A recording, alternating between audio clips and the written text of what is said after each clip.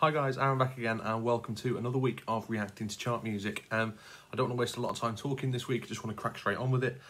We've got 3 new tracks this week, some artists I've heard of, some I haven't heard of. We'll jump straight in with the first track. This one is called Trolls, it is by 6699 and Nicki Minaj.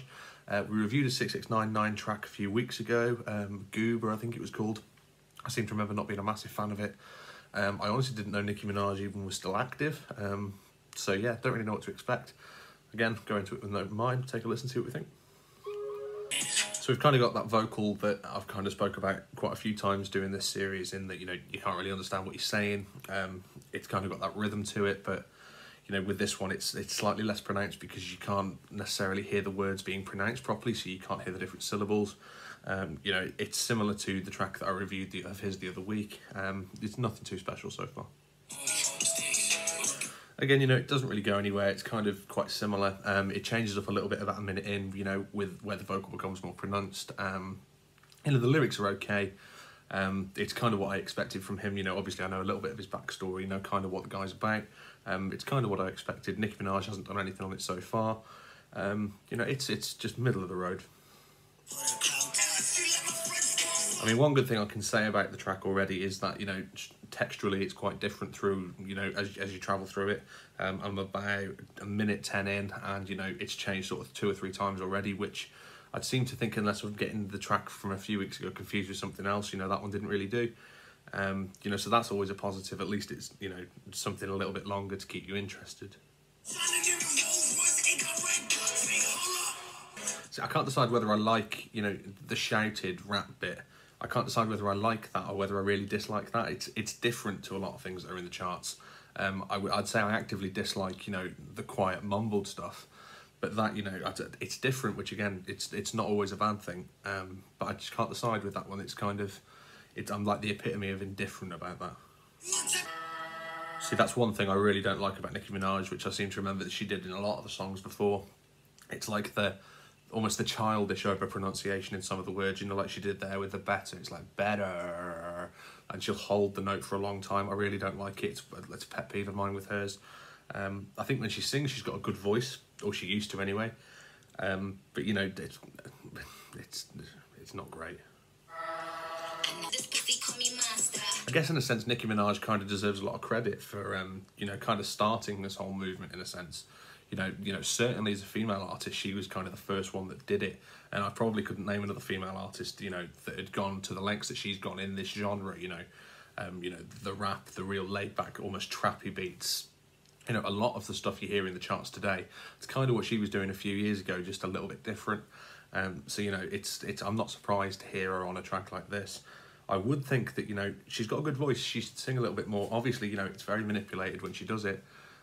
You know, the auto-tune's always there, the effects are always there, but it works. You know, Starships of hers, the chorus was huge because it was sung.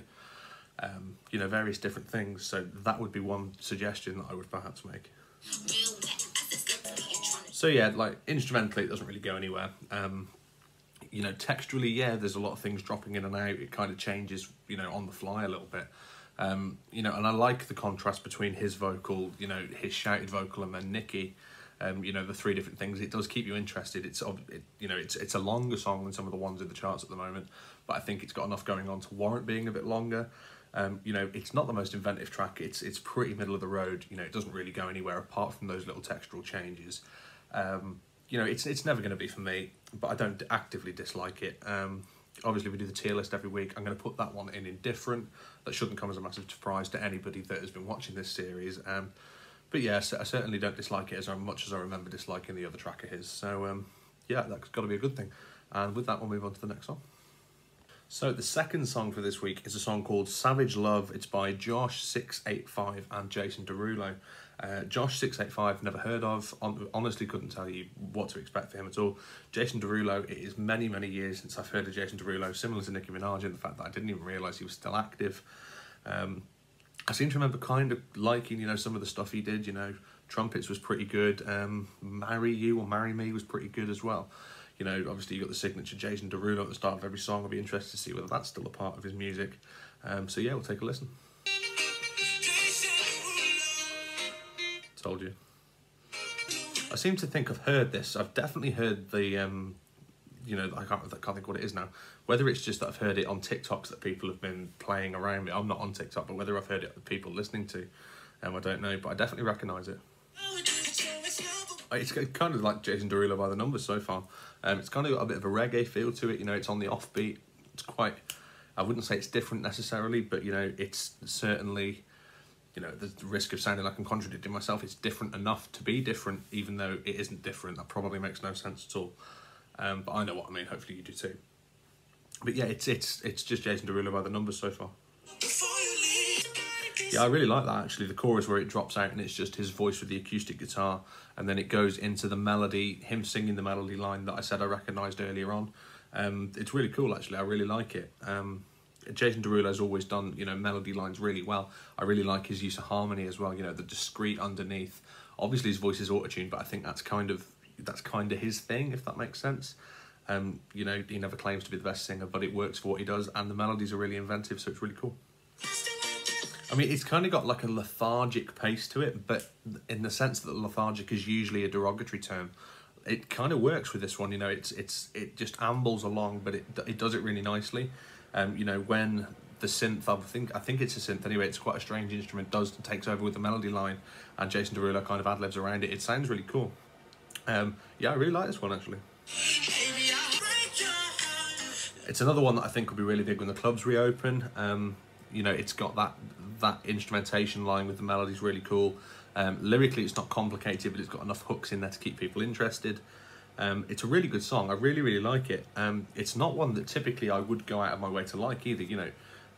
But it's quite refreshing, you know, in terms of what's in the charts at the moment. It is different. Yeah, and the beat on the offbeat, you know, there's not enough of that around. It's kind of a very summery feel to it, but it's not outwardly like, you know, a few years ago when we had the tropical house movement where, you know, everything was outwardly summery. This is kind of just like a laid-back summer feel. Yeah, it's really, really good. I really like it. If I was going to have one gripe with it, then it would just be that it kind of doesn't go anywhere. It isn't long enough to become repetitive in that sense, but, you know, texturally, I feel like even though it does drop out in the chorus and then come back in with the instrumentation, the melody line, I do feel like maybe a little bit more textured right at the end would probably help it. But with that said, I really, really like that one actually. Maybe somewhat controversially, I'm going to put that one straight in the playlist. I've actually saved it in the playlist as I was sat here listening to it. I really enjoyed that. It's definitely one I'm going to go back and listen to again. I think it's one that will climb as well. I can't remember exactly where it is in the charts now, but it was sort of mid-20s, maybe low 30s. I definitely think that will climb. Like I say, it's one that I'm sure I've heard before, but I really, really like that. Straight in the playlist, definitely. So we'll move on to the third song this week. Okay, so the third and last song this week is a song called 322 by D Block Europe. Not heard of the song, not heard of the artist. The one thing that struck me so far is the cover art, which I'm sure you can see there, if it focuses, yeah. It looks like, you know, it's a guy behind bars. Whether it's maybe a, you know, a rap song maybe by that, I really don't know. We'll take a listen and we'll find out.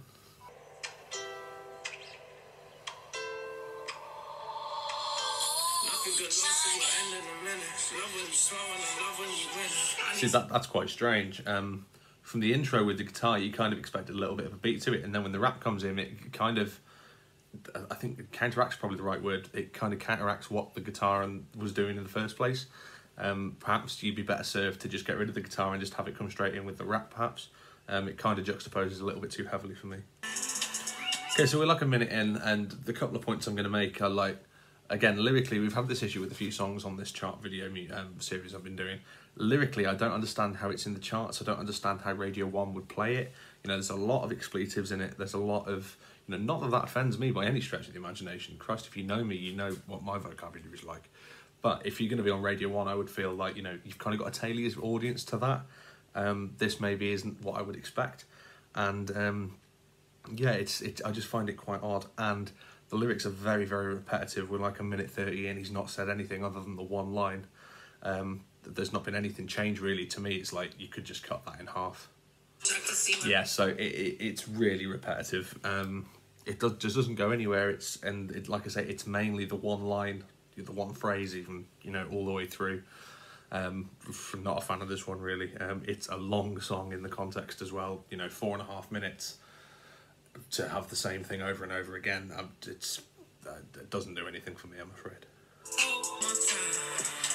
So yeah, there's not a lot else to say about that one really.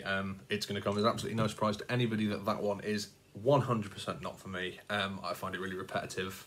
It's way too long, 4.5 minutes when it really could be, you know, cut in half almost. It doesn't go anywhere. Instrumentation, it's just a bit boring. You can't really even comment on his voice because he doesn't really do anything other than, you know, a real short verse and then the same phrase over and over again. So there's really not else to say about that one. So that is it. That is the 3 songs for this week. Hopefully you've enjoyed it. Let me know in the comments if you agree with any of my opinions. Hopefully you do. Let me know. And yeah, check back next week for another episode of Reacting to Chart Music. Thank you for watching.